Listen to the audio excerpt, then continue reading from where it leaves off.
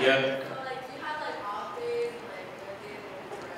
Do I have off days and good days with Tourette's? Do I know when it's... No, I don't like wake up and like, oh fuck! No!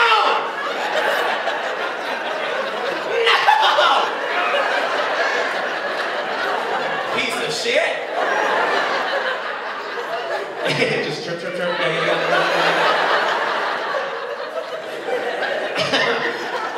No, you can't really tell until it's like you're in it, I guess. But yeah, I have good and bad days for sure. Some people don't believe that I have it, which is, that's mind-boggling and like ignorance. It's crazy that you, like, here's the thing. When I was younger, I got picked on a lot for having it because kids spot it right away and they fucking hit you in the face. And then you go, oh, I have it. And then I became an adult and people are like, and I talk about it on stage, and if you don't see me twitch for a certain amount of time, even in my videos sometimes I don't twitch, where I post videos on like YouTube and shit, people are like, oh, I never saw you twitch, you don't have Tourette's. Bitch, it's called editing. And I'm selling my half-hour special, which is dope, means a lot to me, and then this shirt, which I love. Oh, fuck. I love, it says I got 99 problems, but a twitch ain't one. Pretty baller. Some of the white people are confused. Explain.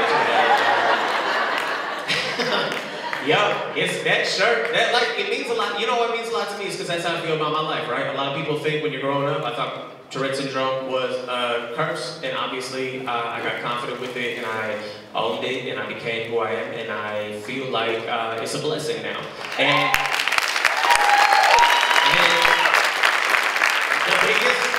the biggest blessing to me, honestly, is the amount of messages I got after AGT from parents who have kids with Tourette syndrome. It was an insane amount, like crazy amount. Because I never met somebody with Tourette's until I became like 20 years old. And then when I got an AGT, yo, it was like thousands and thousands of messages. And I was like, where the fuck have you guys been? They're all hiding and shit in Montana or something. It's crazy.